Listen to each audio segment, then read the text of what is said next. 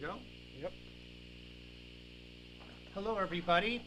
Michelangelo Badio with the live stream here. I have a very special guest today, and this is his name is Adam Turetzky, and he is one of my students back in the day. This is right after I graduated college, and we're talking the very early 80s, and it was during the era that I taught Tom Morello. And the thing that how it worked out was we were looking for a video tech, and then Adam and I are friends on Facebook and Instagram, and then he's great at doing audio and video and things, so it all kind of worked out. But I thought it would be great to have him here. He's a great guitar player. He's a really good friend. We've known each other for many years, obviously, and he has literally everything that I wrote out for him back in the day. And so before we get too far into things, I want to talk a little bit about the guitar first, and then we can start. Then I want to hear your story, okay? Sure. And I know Hello, everybody guitar does fans. too. First of all, the shout outs. I'd like to say hello to everybody who's on: Bob, John, Lyle. Let's see who else. Roxana. Let's see who else. Oh, there's a lot of people. Tanya, Alexis, Denny, Brett, Nick, Miss Metal from Instagram, and also to GoDPS, which is one of the companies with Sawtooth, the GoDPS Music Live app. I can't say enough about it.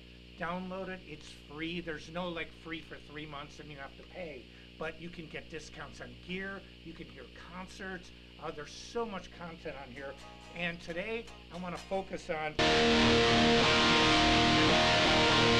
Now, what we did was we do like a satin finish on this, so we have one in black and one in white, and it's ironic. A lot of companies are coming out with this. I'm not saying Sawtooth invented it. I don't mean that, but in the era of everybody trying to figure out what's selling, we start putting this stuff out, and the floodgates open. But this is a really great guitar. I mean, it just sounds great. It's got medium jumbo flat.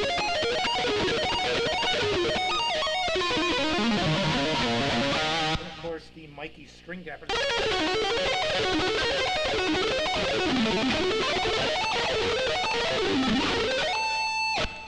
All right, now, Adam, it's time.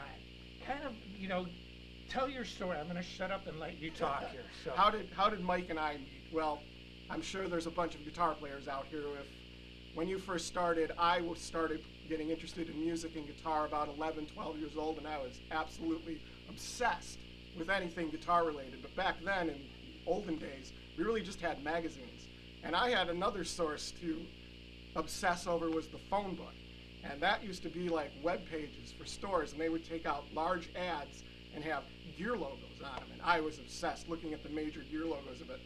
14-year-old kid, I didn't have a guitar, I didn't have a car, I'm not going to these places. One day, Mom had to go somewhere in Libertyville, which of all places. in Illinois, state of Illinois. Libertyville, Illinois, outside of Chicago is where this all happened. And I knew that there was a music store up there called Gann Music and Sound. And they had Gibson and Marshall equipment, and boy, did I want to see that. So I begged Mom, I'll go help her at the errand if we can stop and look at guitars on the way back. So we do, and we walk in the store and we meet a guy named Keith Marks who's selling guitars there. Yeah, Keith, good buddy. And he shows me how to play Van Halen Unchained.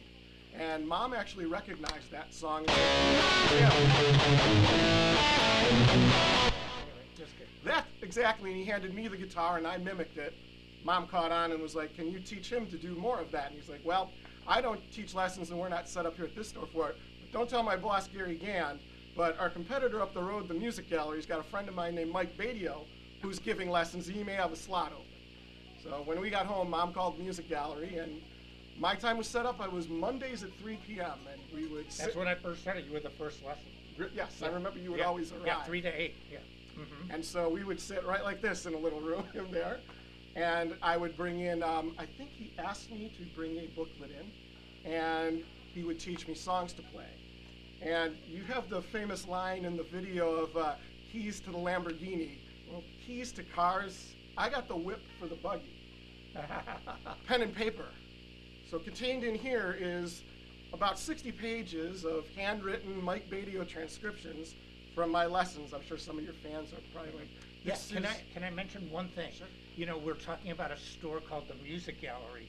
I met Frank, the owner, when I was 16, and I was actually the very first guitar teacher there. They were in Highwood. Then they moved to it's a very upscale area called Highland Park. It would be the equivalent of like Beverly Hills in California. And you know, it's funny because, you know, like people like Adam, I seem to, the students back then, like I haven't kept in touch with a lot of them, but the ones that I have, it's always about music, and the Music Gallery's still there. I mean, they are still doing great, and where Gary Gand is no longer. But I like that store too. But the Music Gallery is iconic, and you know, it's just fun. When you said 3 p.m., that was the first lesson. 3 p.m. lessons on Yeah. Monday was my time with Mike. Yeah. Gary Gand follows me on Instagram. He's still around. I talked to him. Yeah, I regularly. like Gary. Yeah, he's a good And guy. I go to the Music Gallery today. It is there. Pete Flynn is a luthier that works there, and he does my frets and sets up my guitars and everything. Yeah, it's great. So continue. Back to the book. I'm sure some of your fans are probably like, this is the most important paper document on earth. So what was the very first lesson? I don't know if this is going to show on the camera. If it does, That's my writing. It was 81 or 82. 1981, I started. that's what I I thought. remember it being the fall because it got, this is Yeah. not going to pick it up.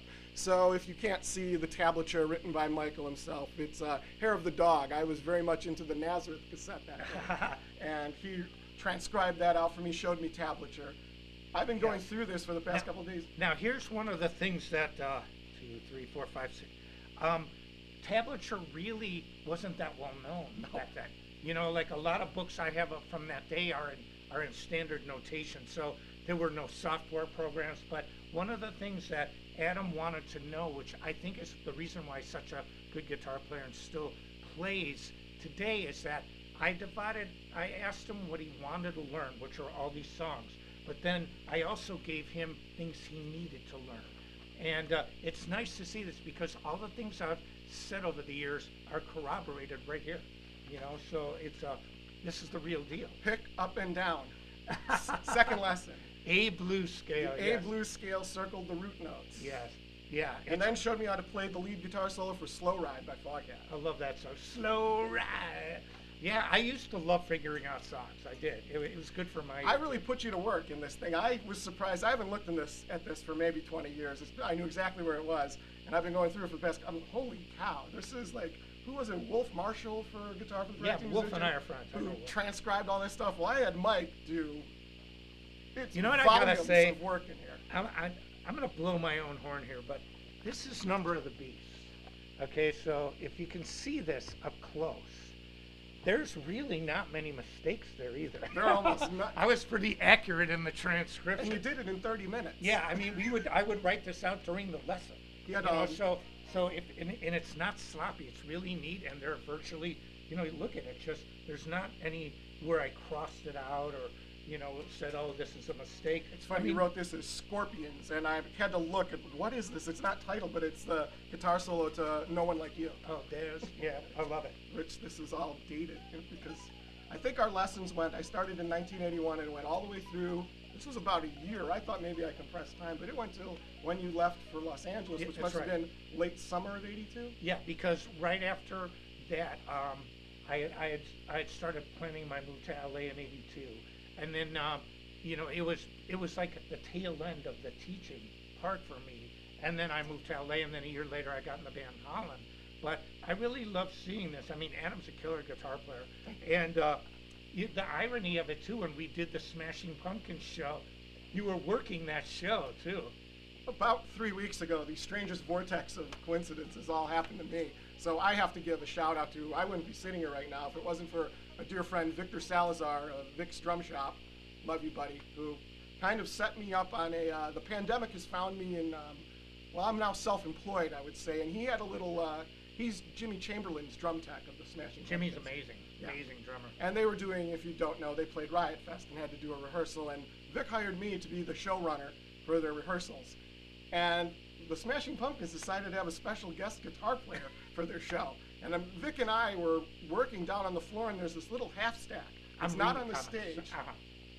And I'm like, what's that for? And Vic looks at me and he goes, oh, that's for the guest guitar player.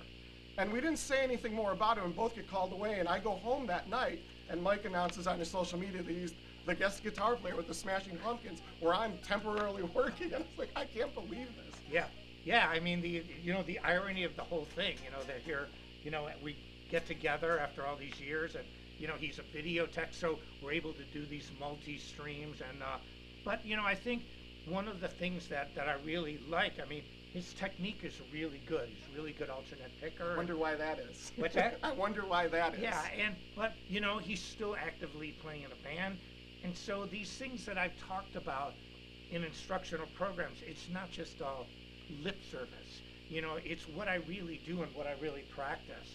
And so let's see. Somebody said there's hissing in the background. I don't know what we can do with that. Maybe it's... Yeah, it's because of the mic system we got. We really need 2 lapel mics. We're using a microphone that's right in front. We've got it really cranked up. Yeah, we have it's a condenser. So, all right, you want to continue with the story, or? So, after that, we first had, this was also about the time that you said you were teaching Tom Morello. Too, Yeah. And I looked, Tom's about 4 years older than me, so I think that happened a little earlier. You started teaching in like 1978, was it? 79? Yeah. And I met you in 81, so I think Tom might have, because I was like, when he mentioned that online, I was like, wow, he might have, we might have passed. Yeah. Crossed paths, but I think it was a little earlier. Well, and I didn't give, you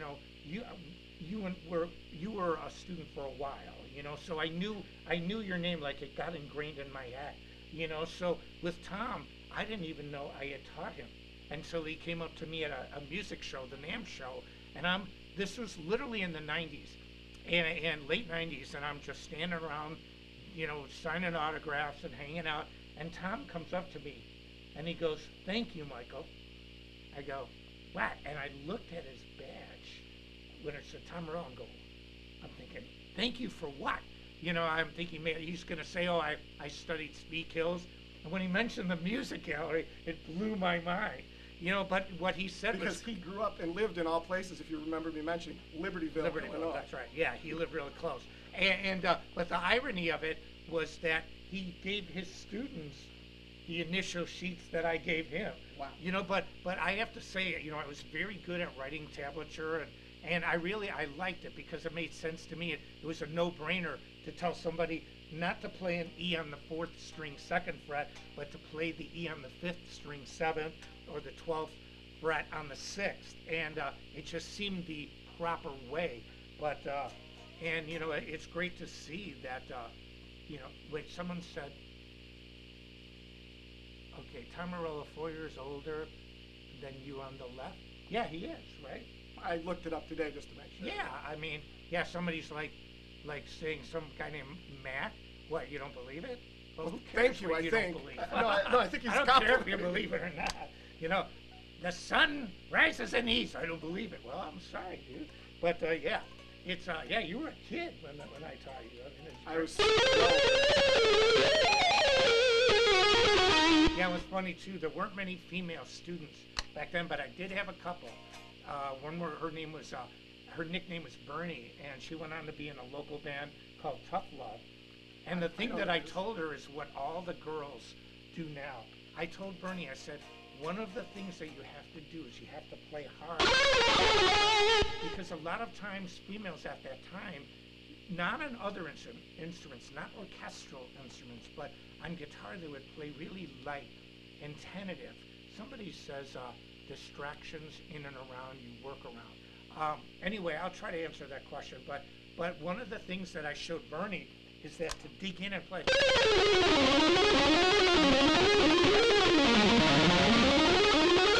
Now every girl online's aggressive. I mean, that's what happened in violin. When you audition for a symphony orchestra, they don't look at whether your gender, they just look at what they listen to what you sound like. And the playing field's been even for a long time with men and women in that genre of music, classical or orchestral, but it hasn't been in rock, and now it is, and guitar. I can back you up that he absolutely teaches that, and he did that when I was 12. When I first came to him, I remember I was using Fender medium picks because I didn't really know how to pick. And what I was doing, I was trying to play the fast part of the Eruption guitar solo.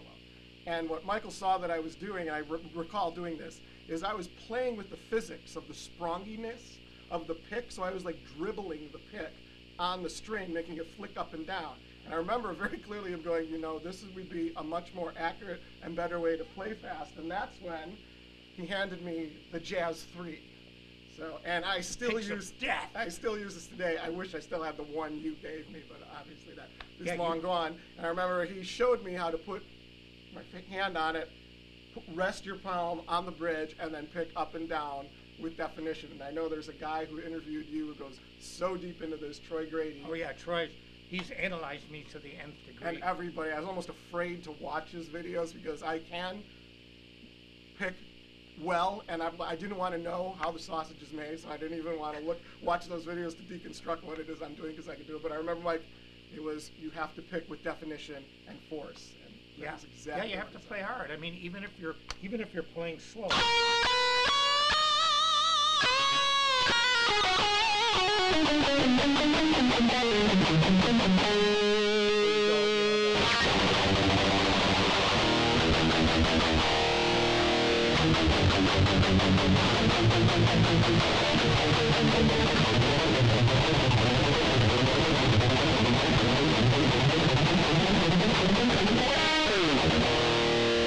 Whatever you do, you have to play it with conviction. And, you know, if you play too light and wimpy,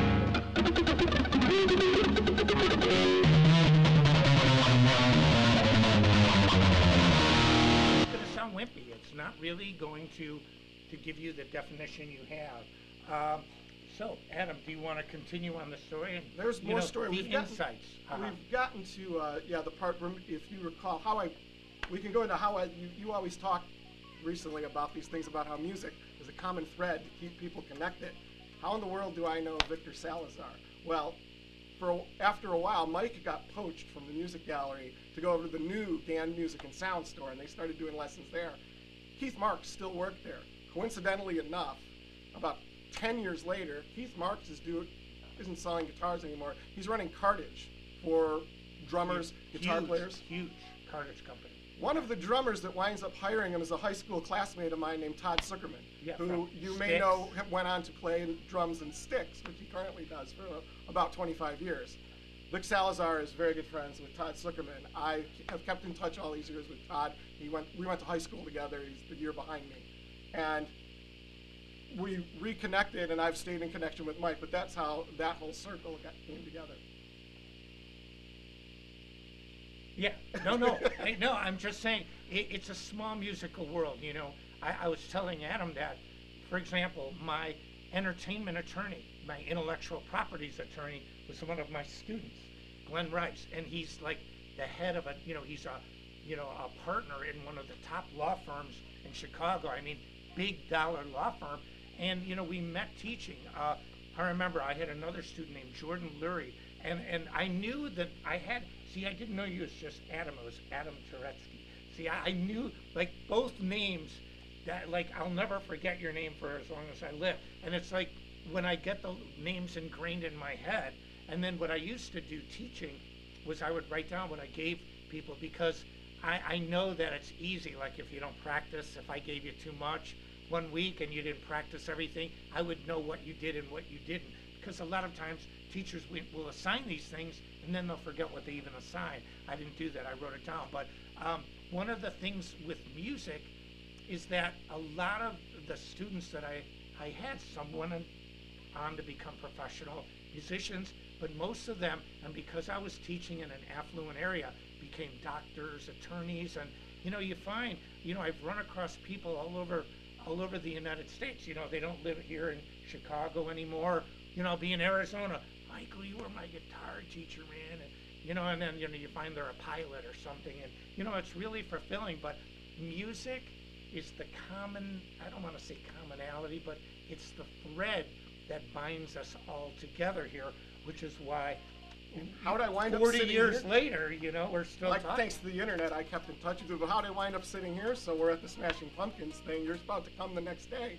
not only do I come home to work for that, but I get an email from another friend of yours, Doug Marks of Metal Method. Yeah. Mike's looking for an intern to run the computers for his live stream, and I've been a computer administrator for 35 years. I specialize in Apple Macintosh, and that's what Mike's using. I'm like, I replied, I said, hey, I could do that. Mike's like, you're hired. Yeah. When I told Doug, he mentioned like there were several names already on there, and I see your name, I go, that's it. I go, and I told Doug, I said, you know, Adam and I have known each other, you know, since literally 40 years. And, you know, someone mentioned about the double. Adam, can we show this real quick? We did a limited edition double guitar. We only did 50 pieces. A lot of them are gone. A few of them are left. And so if you are interested, we have somebody from Chromacast and Sawtooth online on here that's going to be, they can put links up on the comments, but we're also multi-streaming it to YouTube at the same time, so you can see this. But yeah, it is a small musical world, as somebody said, named James said. Yeah, we have people from Germany, Munich. Yes, Coach, I love that beer, yes. Yeah, and the church that's 400 years old that they still haven't finished. But anyway, the double is amazing. This isn't quite the topic of today, but we still have a few left, and it's only been out a week, and the majority are sold. But it is just incredible. Also, I want to just play a little bit on this one, and then let Adam talk.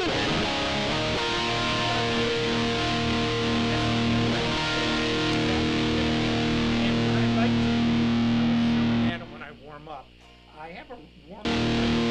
I didn't put the drums through this, but I used basic, simple drum software where you hear, like, I start at 185, and you hear like, and it just.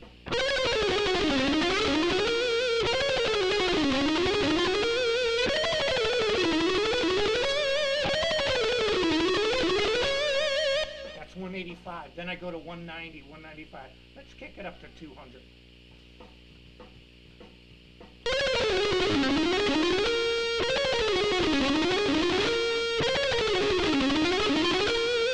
You see how clean that is, even at 200 BPM?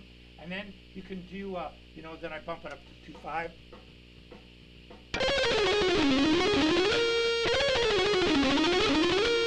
I mean, it just goes on.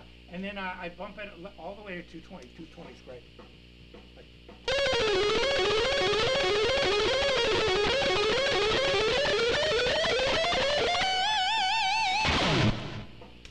220, not hard. And so the idea is that what I do is I take drum programs and I start at a BPM, 185, 190, and then I'll even move it down sometimes to 175. 1, 2, 3, 4.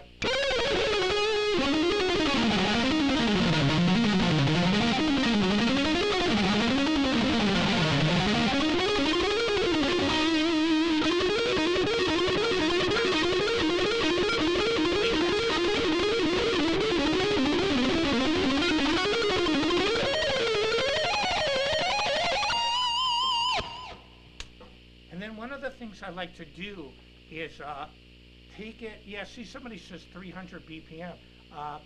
Yeah, but I mean, that's really crazy. But what is it, 16th notes, 8th notes? You know, so it's 16th notes. Anyway, Adam, let's continue your talk. I was going to ask you one other thing about this because it comes up a lot in the book. Do you remember giving out... Yeah, let's move on. Can we move a tiny bit closer to the mic? Do you remember handing out other, I probably have it, but I can't find it, every few pages, practice jazz chords? You must have given me something else because there's no jazz chords in the book. So there must have been some type of handout. No, I gave you a handout.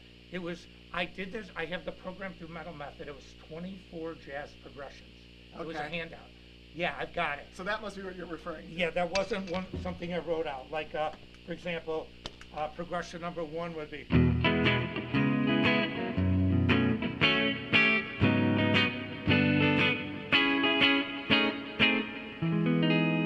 Those shapes look familiar. Yeah, but I had the jazz progressions there. I used to take jazz guitar lessons when I was in college. But yeah, I said practice the jazz chords.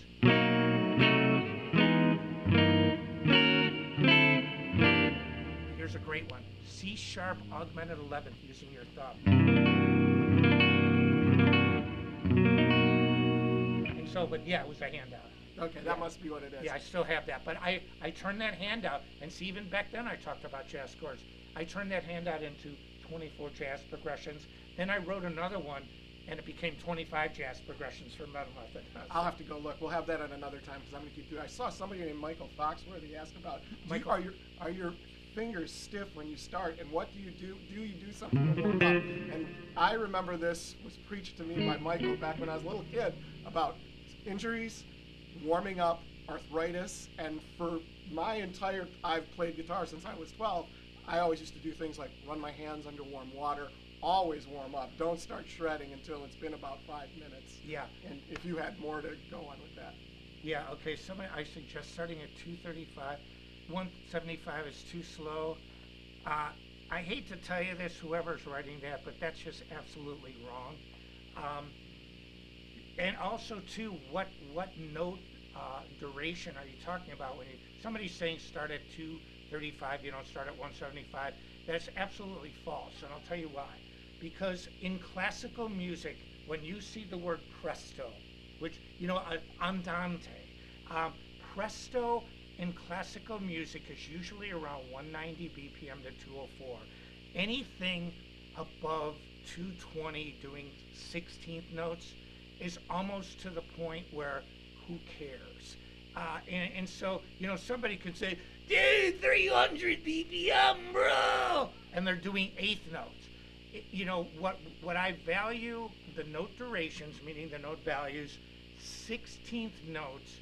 If you start at 175, 180, you're going to find that is the beginning of the shred zone. When you get into the 200, 204 is about the top on a classical metronome. So anybody that says start at 275, well, what do you start at? Eighth notes? Well, if you start at eighth notes at 275, just do the common math. Okay, so you're looking at, well, what's 75? So you're looking at 137.5 BPM on 16th notes. If you want to play at 137, that's not that fast. 137.5 to be exact. It is 16th notes. So you can ramp up a metronome to 1,000 BPM, but you might play quarter notes. Dude, I played 1,000!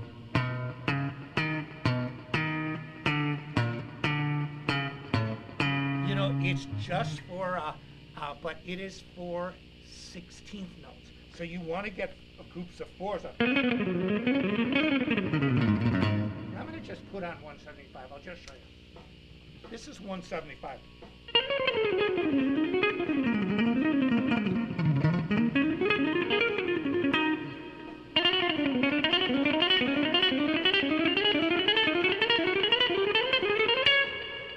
Not that fast, okay? But it's a nice warm-up.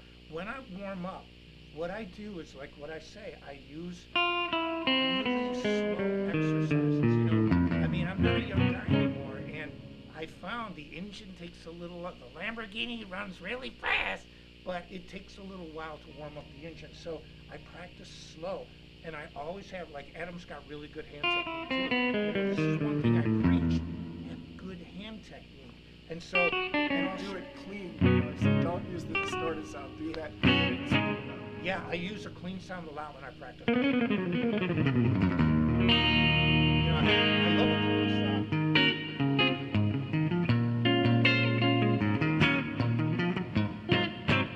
You made me a pattern. I think it's in there: 1 3 2 4 1 3 2 4 1 3 2 4. Yeah, all the way up and down, and do that all the way up from first fret down to the seventh and back down. Yes. Okay. We're reading your questions here in the chat. Okay. We can see both the YouTube and okay. Facebook. Anyway, all I'm going to tell you guys, if I see comments like this where it's disparaging remarks, like a few of these, this guy's trying to tell me how to practice, I'm sorry. What I do works, and not only what I do works, it's worked for centuries with classical piano. So anybody wants to argue it, let them argue it. Go somewhere else. Go to a chat room and blow your brains out. Postulating and being a pundit about how your method works amazing. Go for it, but don't come to my house and do that. Okay, anyway, So I had an interesting thing I saw in here. You've never put dates down, but one day you did, May 3rd, 1982. You know what? That's you. I think that's your writing, isn't it? Nope. That's My mine. writing now looks like his because I okay. decided to copy Mike. Mike prints in all capital letters, and it's the coolest looking writing. And as soon as I didn't have to write cursive anymore, I have never written cursive again. I want to be like Mike, so I print in all caps. So yeah, it does look like mine. Yeah, you know, it's funny, when I was in college, everybody uses laptops, but I was a very neat printer, but I never used upper and lowercase letters. I never mixed them, I just used capitals, but I wrote really neatly and in good sentence structure and syntax, and my teachers never downgraded me for that, because back in the day, you know, I mean, they don't even give ACT and SAT tests now. You know, everybody's got to be equal, but in my era, if you were in a music class but you wrote a sentence wrong, you were downgraded. You know, just because you're in music doesn't mean you have to be a moron and can't write.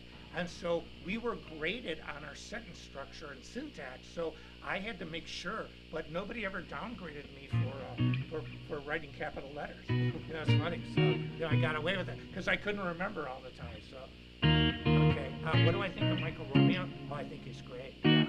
Okay, you want to add some more to this, Adam, or? I could probably get you to say some more things. So I remember when sadly I could no longer take lessons from Michael. He moved out to LA to, I guess, quote unquote, make it. And it actually did happen, and I recall when it happened, because I think I was 14 at the time, and you were about 26. Didn't quite ask him for his phone number, so we lost touch when he moved away. About 2 years went by, and he recorded the Holland album, but I had no idea what had happened to him. And that was on a metal radio station in Chicago that only played from 9 p.m. to 1 a.m. WVVX. WVVX, and I think it was Scott Loftus was the DJ. And he said, here's a new song from a band called Holland that is in the area. I think they did Wake Up the Neighborhood, which is kind of a comedic tune. But they're like, and local kid done good, Mike Badio plays on the album. And I heard that and was like, oh my God, he did it. And I remember asking my dad for the car, and I said, I need to go to the record store right now. And I went out to Record City in Skokie and bought the Holland album, which I still have. And yep, there he is. That's how that happened. Yeah, you know, when I moved to LA, it took 1 year for me to get signed, and my goal was to move out to LA and get signed to a major label. Holland was on Atlantic Records. It wasn't called Badio. There was a singer named Tom Holland, and he's not Spider-Man. And but you know, we had our album was produced by Tom Werman, who did Every Rose Has Its Thorn, Poison, Doc and Motley Crue, We're Not Gonna Take It, all Tom Werman. He was one of the biggest producers of the 80s, right there with Mutt Lange and a couple others. I mean, you know, all the biggest bands outside of Def Leppard and a few AC/DC were done by Tom Werman, and he was our producer, and I got along with him great. Dwayne Barron, the engineer for our record, his first album was Quiet Riot, you know, what is it called, Metal Health, Bang Your Head. So, and he was 21 at the time he did our album, but it was really a great. That Holland album is awesome. I still listen to it today. It's on Spotify. Yeah, the album's called Holland Little Monsters. Yeah, the album's called Little Monsters, and it really is a great record. And the production, it really holds up today. I mean, you know, and we didn't have that typical snare sound of the 80s, that kind of gated. We had a really open, natural sound, because that's where our drummer Brad played. It was very Van Halen-like, where the bass and the drums were really simple. The bass player had a great high voice like Michael Anthony, and we used it. And then you had this great singer, Tom. I mean, what an amazing singer. And me riffing out without a rhythm guitar, just this rock-solid foundation. But the album's called Little Monsters. You can get it on Spotify. It's really great record. Yeah, I wonder if you can buy it on iTunes. I don't know. I think so. You know, Probably I don't make any money from it because I was stupid back then. All I wanted to do was make it. I didn't care if I got paid. Making it wasn't getting paid back then. I think that was everyone's goal. Yeah. But,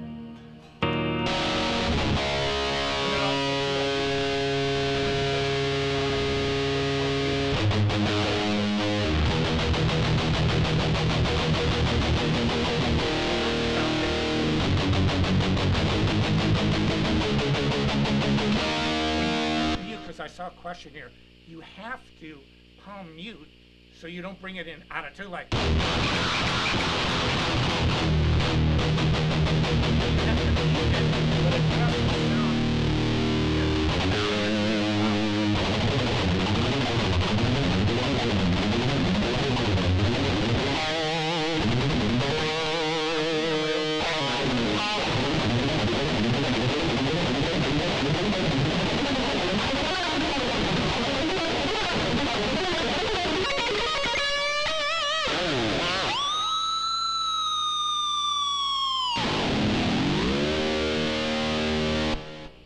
Put enough pressure to make it sound muted, but not so much where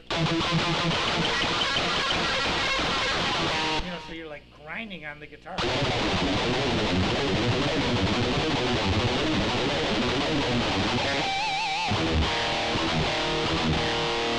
Okay, so anything else? I was going to add to that, but I don't remember you telling me how to palm mute, although I remember it came up, I'm pretty sure Ain't Talking About Love is in here and showing me how to play that. That was all the palm muting. Do you have that written down? I don't know. I didn't look if I have. Oh, Mean Street. There's the intro to Mean Street. Oh, yeah, and then also here, let's show all them five. this. I don't know if it comes up. That's the A Dorian scale in the 5 positions. I don't know if they can see this. And the I can unfortunately we're looking at this on a delay, so it's going to take about a minute and a half before I can tell if this is even in focus.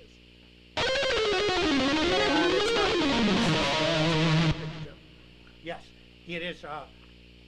What I did was, even back then, I showed the 5 positions. Now, you can create more positions than 5. What I did is I had a little different idea of it than a lot of people. I didn't break it down into 7 or 8 little groups.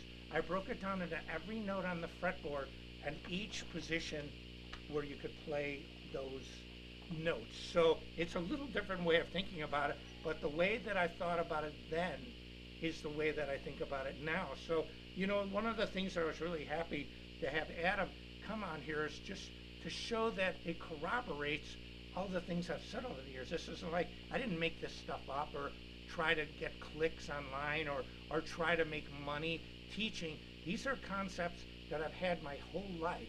And so, I'm not a rocket scientist, and I'm not Captain Kirk going up in space like lately or William Shatner. But when it comes to music and lessons, this is my area of expertise. So if somebody comes up and says, well, you don't practice at 175, now you practice at like 375, it's too slow. They just don't know. Let them do what they want, but that is not the way. My way's proven, and I'm living proof of it. Adam's living proof of it. I mean, he's a ripping guitar player. And I took ideas from orchestral music. My methodology is not just mine. It's methodology taken from centuries of how to teach keyboard instruments, because guitar was the lute. Guitar was a background chordal instrument up until it became electric. So the electric guitar is really the most popular instrument on the world. Well, guitar alone, guitar in general, you have to add acoustic. But it's the newest main instrument on the planet. So we didn't have a lot of books on electric guitar because it hadn't been invented until the 20th century. And so a lot different thinking, but my thinking goes back way longer than that, way before any of us here and our great-great-grandparents were born. So it comes from just understanding, how did Bach learn? How did Mozart learn? How did Shostakovich learn, or Cerny? So that's what I applied in my teaching. So anyway. And I see a whole bunch of people are asking to let me play. That may happen at a different time, because hopefully this is not the last time I'll be in this room for these live streams. I'm going to go back to being behind the camera, but we'll do another one, and I will pick up a guitar and we can show you what he taught me. In the meantime, if you would like to see me play, you can go onto my social media. It's TURKCHGO at all the cool spots, Twitter, Instagram. You can find me on Facebook. There's examples of some of what I'm doing on there. Or I'm in a band. We're called Indonesian Junk. And I'm going to shout out to my bandmates, Daniel, Johnny, and Mike. Not that Mike. Go look us up, Indonesian Junk Band on Google. You'll find us. We're playing a couple more shows in November. We got some in December, mostly in Michigan and Wisconsin area. So if you live in Milwaukee, Kenosha, near Stevens Point, or Detroit, you can come see me play. Great. Yes. And one thing I want to point out, too. one of the things, I know some people are complaining about the audio. We have a mic over here. We'll adjust this stuff. We're multi-streaming. It's an ongoing process. But I read some of these comments from you out there. And one of the things I would never do that I see here, I never make A, disparaging remarks about people, but B, when you're teaching somebody, you want to build them up, not tear them down. And so when I would teach guitar, I wouldn't say, oh, you're doing this wrong, or my method is this, or this. I mean, that's narcissistic. Now, we're all a little bit narcissistic. I think you have to believe in yourself. But my way of thinking about it is that you encourage people by pointing, you can point them in the right direction without telling them they're doing something wrong. And so, again, that's just my philosophy of it. But, I'm not an argumentative person by nature, but I'm also one that doesn't take BS when I read or hear it. And when it comes to music, this is my area. I'm the rocket scientist in this venue. And I mean, you can talk with me about music theory, you can talk about technique. I'm living proof. I practice what I preach. And what Adam has in this book from 40 years ago is still what I taught. It's just crazy. Because, I mean, and you still got your hair.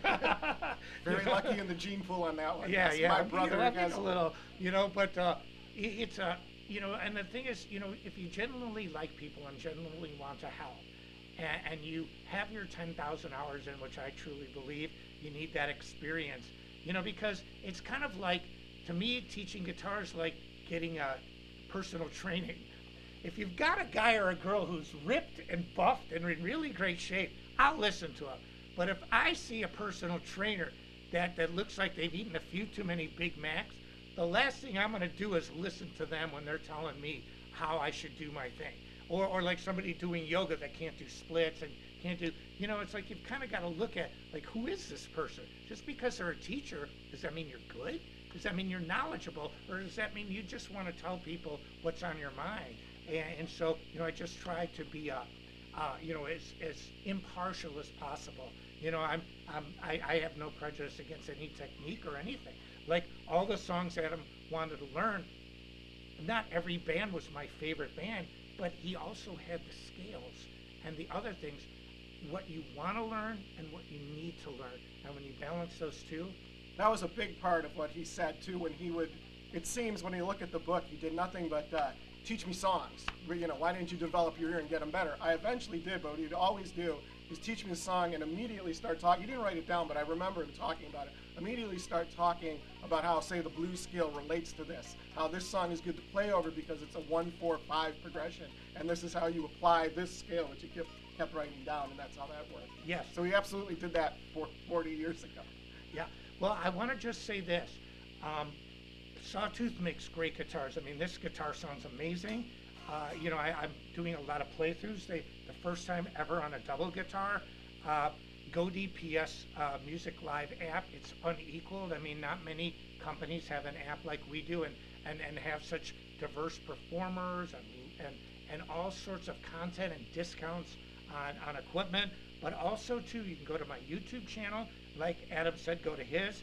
And I highly recommend what all the lessons that Adam had and what I taught then evolved into Metal Method. So it evolved into Speed Kills. It was just a continuation of that. So if you're really interested in my instructional programs, go to Metal Method. I mean, Doug Marks has a lot of programs himself. He's brilliant at this.